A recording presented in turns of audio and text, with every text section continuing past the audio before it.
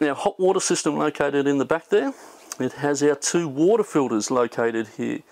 So that's our water from our water tanks is run through from the pump, through the filters and then back out to the kitchen sink or into the shower on its own.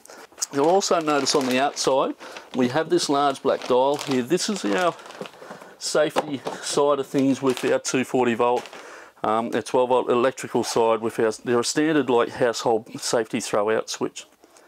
So they will potentially, on a rough corrugated road, potholed road, there is the potential for those to trip out, and then you'll go and plug in your 240 volt and you won't be able to access the power because you'll be going, where's my power? They potentially have tripped out. So just a matter of the same as what you do at home, flick them back in and they're working again. So they're a fusible link in another word, I suppose.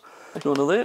Inside of here, this is our changeover point. So this is relevant to our front tank, to our back tank. So this is where we change when we run down a tank, which is predominantly, you'll always run down the back tank first because we'll draw out of that for the shower and toilet and that side. So you'll have that one open, the other one will be shut off. So we'll draw everything out of that and then we open up the other one and we can draw through.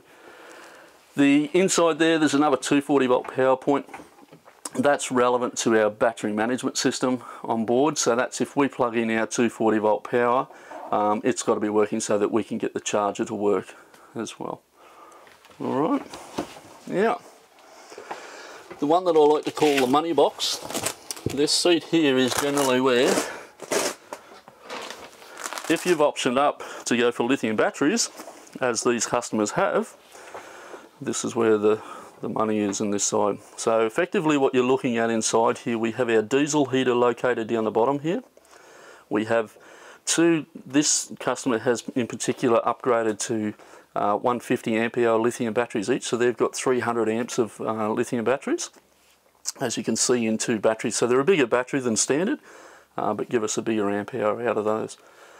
We've also got here our battery management system on the side, some relevant hoses and fuses, which is all about our water tanks and our waste going through the floor back outside to the tanks and that side. But one of the big points is about our fuse boxes that you can see here. They're 4 fuses, and there's another smaller fuse down the bottom there. So I think Luke brushed on this once before, but very similar. They're all laid out very, very similar on that side. So one is what we call our 12 volt supply, the other one is a 24-hour supply. So the 24-hour supply is the ones where we want power to all the time, to our fridges, to our toilet, that sort of thing, where we need to be able to just press those without turning the main switch on. So they're the ones located down the bottom. The top ones are the relevance of all our other little bits and pieces. So, power to our 12 volt sockets or to the radio, those sort of things where you turn them on intermittently as you need to use them. That's the circuits for those. So everything is labelled all the way through there on all the fuse boxes. And that's pretty well, in a nutshell, that section there with both seats. This is an area where it's pretty well maintenance free. The only thing that you will check inside here from time to time is obviously, you know, you've done a lot of travelling or whatever, is to just go through and just make sure the battery clamp is secure. Just give the leads a bit of a jiggle and make sure the leads are secure, that nothing has worked loose in some way or form. Or the last time you had somebody do some work to it, you know, you might have had the van for a couple of years and you potentially might change batteries over for some other reason. Someone mightn't have tightened up a lead properly. So we need to check those things periodically and make sure that they're in obviously secure and well looked after. But apart from that, these other areas are maintenance free. The water filters was one where you will go to, I think they're good for about 10,000 litres before they need to be replaced. But again, that comes down to everybody's individual taste and that sort of thing with that. Hot water system, self-explanatory.